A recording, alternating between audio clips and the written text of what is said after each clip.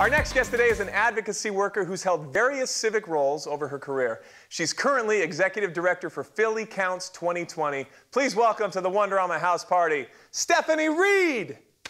What's up, Stephanie? Hi, thanks for having me. Oh, thank you for joining us all the way from Philadelphia.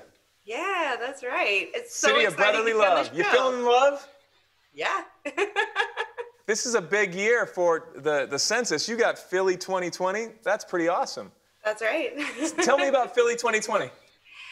So our office was created by the mayor about 2 years ago, and we are responsible for making sure that every single person in the whole city gets counted, which is a really big deal. The census is the only time that we count everybody. So it's a big, big effort, but it's been a whole lot of fun. Why so important for Philly specifically?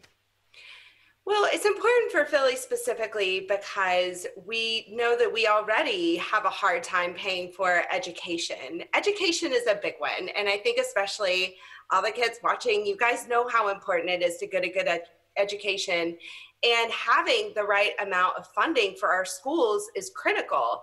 And in Philadelphia, we already work so hard to make sure that we have enough money, so we can't afford to lose even a penny that we're supposed to have in the city. In general, for the nation, the Census 2020, why so important? We do it every 10 years. Why? Yeah, so there's a lot of things that you'll hear that are absolutely true. It's representation, right? That's how we determine how many members of Congress we have.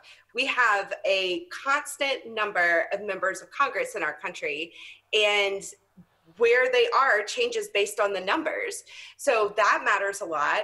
And you'll hear a lot about funding, and funding has always been tied to census data, but I do think it's important to stress that as we're coming through COVID and we're looking at recovery from this, that all of those recovery funds are going to be tied to census data.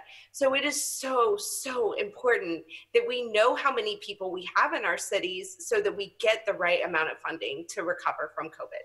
That's exactly right. Thank you. That message is powerful. Stephanie Reid, thanks for doing what you do, being such an advocate for all of us, especially those that are right there in Philadelphia. Thank you for joining us today. Thanks for having me.